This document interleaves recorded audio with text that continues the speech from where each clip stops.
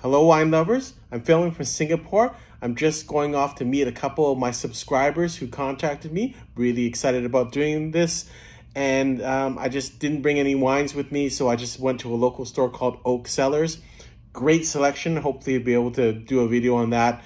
Terrible customer service, but that's okay. We just look at the wines.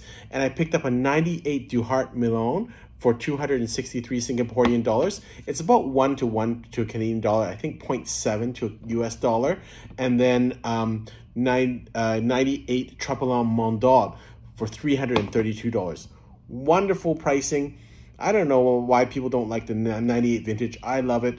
It's, I think, undervalued and great for drinking for these type of occasions where I want to just pop and open. I don't want to spend 4 hours waiting to decant a wine. Cheers, everyone.